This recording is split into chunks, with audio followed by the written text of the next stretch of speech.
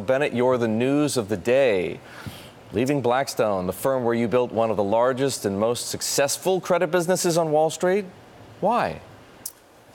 Why leave? Yes. Well, host of reasons. I think first and foremost, the firm's in really good shape.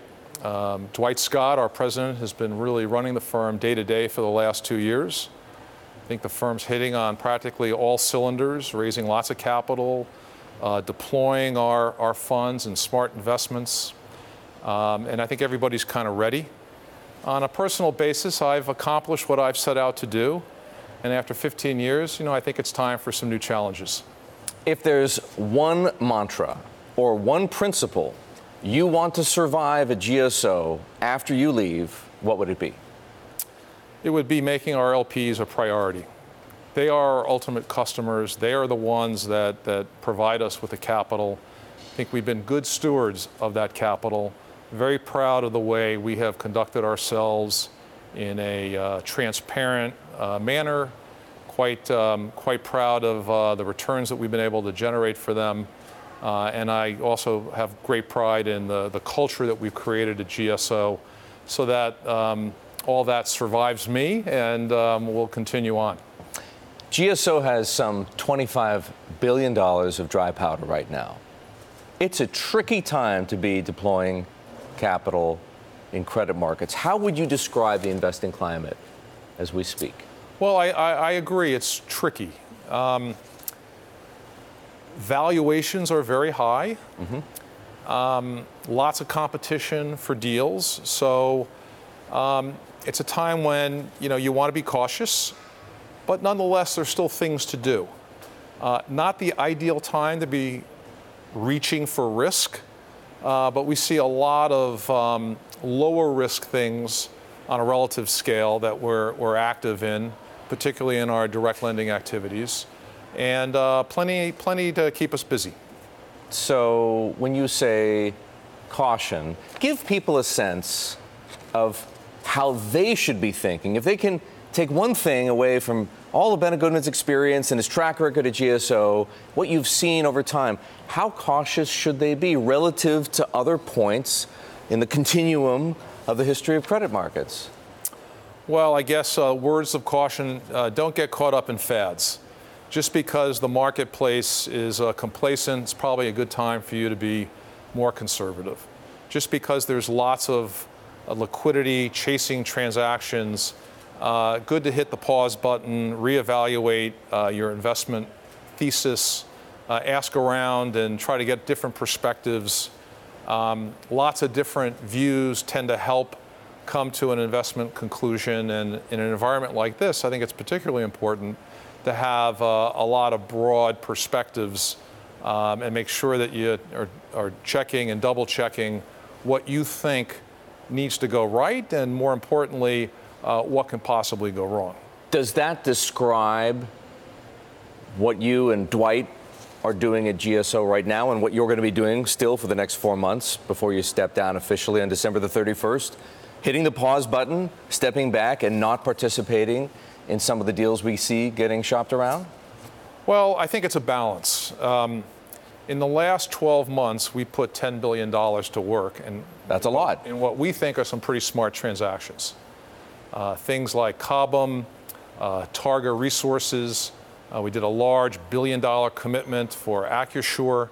So there are things to do there, but these are not transactions that Wall Street is, bringing to us. We're not deploying capital in public markets.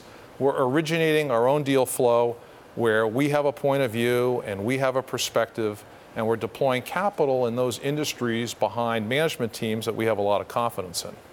Bennett, we've had glimpses of the next credit meltdown, right? We had one glimpse in the first quarter of 2016. We had another glimpse in the fourth quarter of 2018.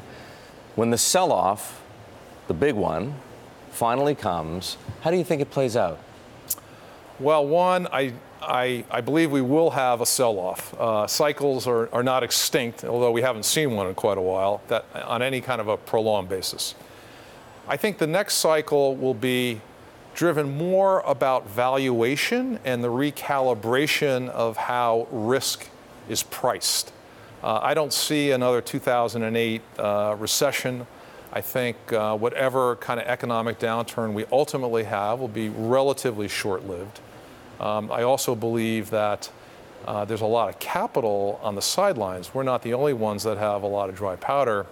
And I think that that repricing of risk will serve as an opportunity for people to want to put more capital to work. So risk may be repriced because of all that capital available at a higher level that it might have otherwise been when there wasn't so much dry powder? I think when things get repriced this time around, it's not going to be because of macroeconomic factors. It's going to be some sort of geopolitical event, whether that's a trade war with China, whether that's some kind of a conflict in the Middle East.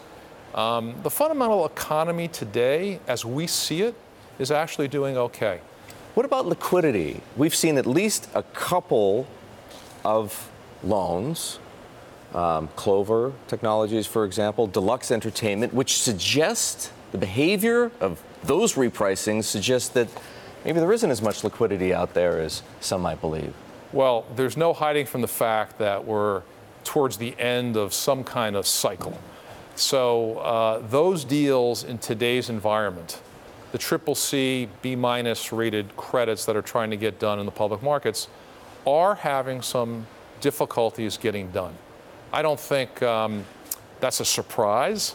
I do think people realize that highly leveraged transactions with lots of pro forma EBITDA, forget having a lack of covenants, that's been long gone for quite a while, would precipitate people being a little more discerning in terms of what they put into their portfolios today. We have seen 5 leveraged loan deals pulled, I believe, this month.